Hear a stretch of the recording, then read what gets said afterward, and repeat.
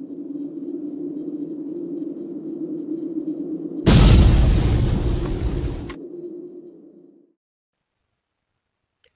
to the IBM Monitoring Academy, and thank you for watching this video.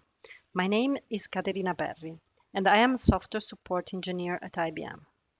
After watching this video, you will be able to install the IBM Performance Management Hybrid Gateway, configure the communications between the different components of this architecture, and view the data from your hybrid environment into a consolidated view in the Performance Management console. I hope you find this video useful. Be sure to check the thumbs up if you do. For this demo, I've set up a test environment with two servers. A Linux server where APM V8 is installed, and you see here that I have just checked that all the services have been correctly started, and another Linux server where ITM63 Fixpak 5 is installed. The tabs has been configured so that the dashboard data provider is enabled. You will see later on in this video that this is an important requirement to have the communication properly set up. The hybrid gateway can be installed on a server that has a network connection with both IBM Tivoli Monitoring and IBM Performance Management. In my environment, I will install it in the server where ITM is installed, and in any case, the hybrid gateway cannot be installed on the same system where the performance management server is running. Just a side note on the port requirements, by default, the hybrid gateway will use port 9998 for communications. The first steps to proceed with the installation is to configure the hybrid gateway images with the connections information specific for your environment. And this can be done in two steps. The first step is to make the configuration packages. And here you are prompted to set up some information like host name, where the server is supposed to be installed.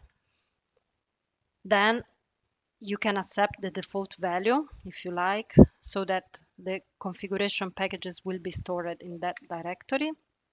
And then you can choose if you want communications set up as HTTP or HTTPS. By default, I'm accepting HTTP. Okay, you see here that the configuration packages have been properly set up. Second step is to proceed configuring the agent images. So the command is this one, you can execute it.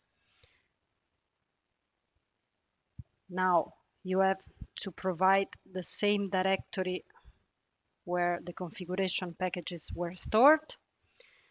Then where you downloaded the bundles, in my case this is the images directory, and you see here that the command will process the default packages and will create the customized one in the depot directory.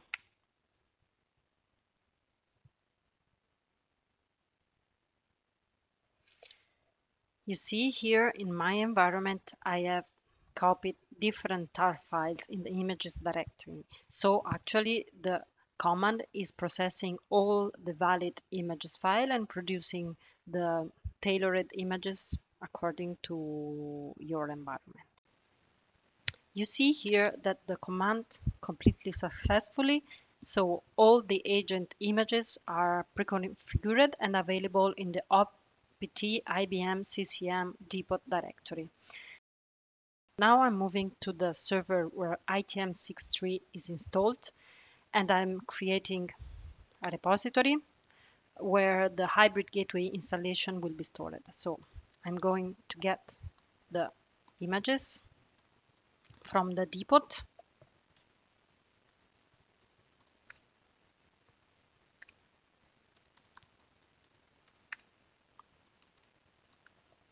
So opt IBM CCM depot, and then I'm getting the IPM hybrid gateway tar file. Okay, FTP completely. So now I'm able to untar the file, and you see here that a new directory has been created.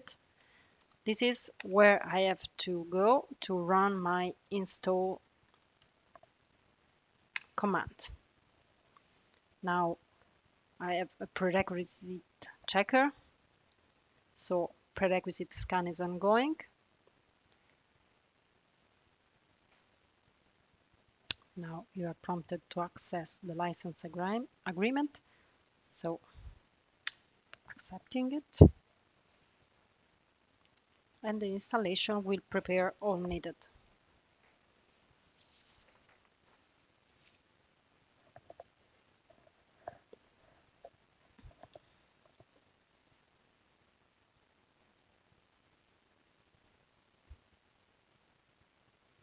So you see installation completed in a few seconds, and now the hybrid gateway is started by default.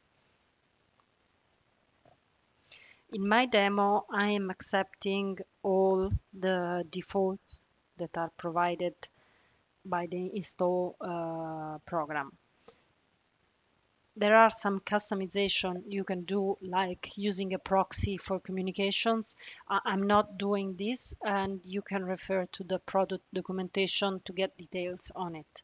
I'm also using the default ports and etc. So you see here, you are also suggested to run the command hybrid gateway status to make sure that the hybrid gateway is running. So everything is done for the installation. Once the installation is successfully completed, you are able to proceed with the configuration steps required. As I said at the beginning of the demo, the tabs has to be configured with the dashboard data provider enabled, and this can be easily checked by looking at the tabs log file and looking for the KD8 settings. So you see here that KD8 ITM REST service is enabled. So now you're ready to proceed with creating a managed system group for the hybrid gateway. This can be done using CLI or the tab, and I'm showing you here how to proceed with the tab. So you access to the object group editor, you select the managed system. In this environment, I'm using Linux OS agent, and I'm creating a new group. The name, it's important you keep the name in your mind because this will be used also when configuring APM. So hybrid gateway Linux OS. And now you can add the available members you like to integrate in your APM infrastructure. Okay, this is all required on ITM. You can move to the performance management side and access to the console. So I'm logging in with APM admin. So I'm going to the system configuration and advanced configurations. And here you can locate hybrid gateway section. So you can put here the hybrid, the name you use it for the managed system group, Linux OS. Then the portal server host name. So still using defaults. I'm putting my passwords. I'm not using any host name, and I'm passing through HTTP. So I'm able to save my configuration. And that's all. So now I'm able to move into the application dashboard, and I'm going to browse components. Then I'm moving to Linux OS agent, and you'll see that after a while the new Linux server will appear. So you see here that after a few seconds the Linux OS agents for the ITM 6.3 environment appeared, and you can see here the different icon showing you this is an ITM 6 resource.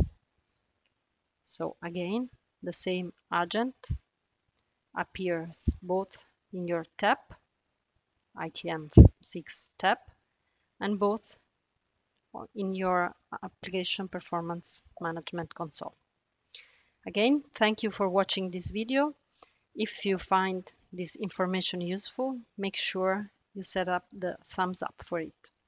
Thanks a lot.